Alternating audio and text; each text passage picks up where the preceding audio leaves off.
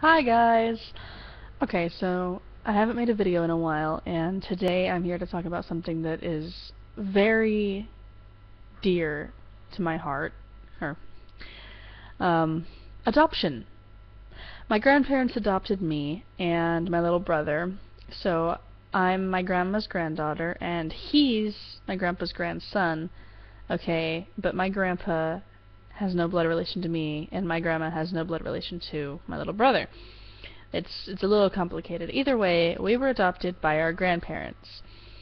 My younger brother by my mom was adopted by a very nice couple. Well, they were a couple when they adopted him, but that's a different story entirely. Just another adoption story. I have other friends who were adopted, and we all came out pretty normal.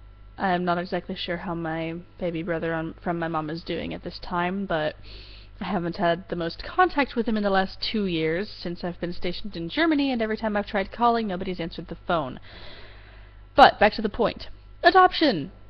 Every time I talk to somebody about adoption, I tend to get the same kind of vibe from people, you know. Oh, adoption's a great thing. Yeah, more people should adopt. Kids need to be adopted. Adoption is good.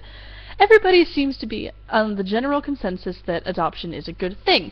So why is it that when you actually talk to somebody about legitimately adopting a child, everybody's like, oh, well, I don't think that I could adopt. I mean, adoption's great and more people should adopt and, you know, all of that, but I just want my own kids. Bitch, please. You just said that adoption's a good thing. More people need to adopt, and that there are plenty of children out there who really need adopting and need good homes, etc., etc. And now you're gonna fucking tell me that you want to make your own little spawn. Why? What is so great about making your own babies that, you know, isn't adoption? And here's what I hear when I ask this question from people. I actually dated a guy, and we were talking about kids and adoption, and I said that I would rather adopt than make my own babies. And this guy was like, well, not me, you know, it's not the same, I want my own flesh and blood. Adoption isn't the same thing. It's not having your own flesh and blood. Blah, blah, blah, blah, blah. As if people think that if they were to adopt a child, they would not be capable of loving that child as fully as if it were their own flesh and blood, so to speak. What? Okay, you're right. Yeah, you're absolutely right. Adoption's not the same thing as having your own flesh and blood. Adoption is a hell of a lot more meaningful than that. Okay? Adoption, adopting a child is giving a needful human being a home. A child who needs your help a home. Security, nourishment, food. That's what you're giving a child when you adopt them, as well as your love. You are promising them your unconditional love, and even if you don't promise them that, at least you are giving them a roof over their head, food to eat, a safe place to live, clothing for them to wear. You're providing a safe place for them to grow up, go out, be successful in their lives. More so than if they were to continue going through the foster system, eventually get out of the foster system, and probably do what many foster kids do and fuck up their lives completely. Adopting a child is letting a child in this world know that there are people who actually do give a shit and who will help you when you need it. As long as you know where to look, you'll be helped. So, you want a child, and you want to make it yourself. Why? Why do you care so much about your bloodline? Are you racist? Prejudiced of some kind? Are you some kind of bigot? Why do you care that you have your own offspring? Okay, so you're close to your family. So you love your mom and so what? The guy your mom's married to isn't even your biological father.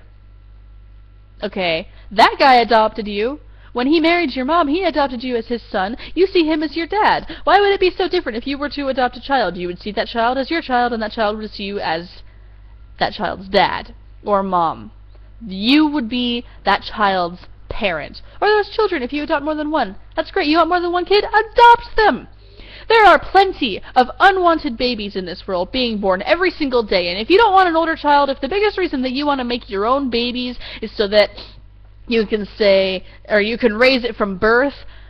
Fucking look in the adoption ads in the paper, okay? There are people out there who are giving birth to babies that are immediately going up for adoption. They are immediately on the market. The instant they pop out screaming from their mother's womb and the umbilical cord is cut, they are ready to be adopted. Why don't you go out and adopt one of those? No, it's not the same thing. It's not my flesh and blood. I'm not the one pushing it out. I'm not the one there with my wife while she pushes it out.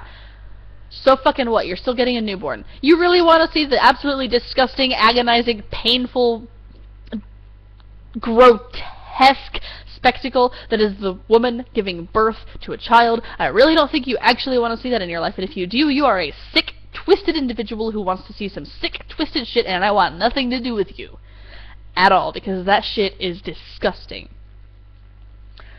Furthermore, why do you care so much about your own bloodline anyway? We on this planet are nothing more than a giant mixing pot of ethnic heritages, bloodlines, genetics, all of that, all of our DNA. All of our DNA is pretty much just mixed up in this world anyway. Look at Egypt. Egypt has been around since, like, the dawn of mankind. Egypt has always been there. And what is Egypt? Look at ancient Egypt. They have probably the single most ethnically diverse population on the planet. And they have, throughout history, had European rulers, Middle Eastern rulers, African rulers, probably Asian rulers. I'm pretty sure Genghis Khan found Egypt. Look at that. And in America, what the hell are we if we're not a giant mixing pot of people coming together from everywhere? Mexicans, blacks, Chinese, Europeans, probably Canadians coming down every so often as well. Seriously. We're nothing but a big mixing pot of genetics. So why do you care so much about your bloodline? Honestly. We are not living in the agricultural revolution wherein you need to have 1 million children to help you tend to a farm and make sure that you can keep that land for your family by having your own children and not having anybody else's come into your land. We are not living in the agricultural revolution, people. Quite frankly, adoption says more decent things about a person, couple, or family than does fertilizing eggs and pushing the babies out. Oh, and an added perk to adoption over giving birth to something? There's no 9-month period of pain, illness, mood swings, hot flashes, pregnancy brain, and anything else that comes with pregnancy and turning a woman into a fucking portable incubator in order to push a human being out through a vagina into a world that is already overpopulated and is getting worse by the day. Stop. Think about it. Think about the fact that, realistically, adoption is a better way to go.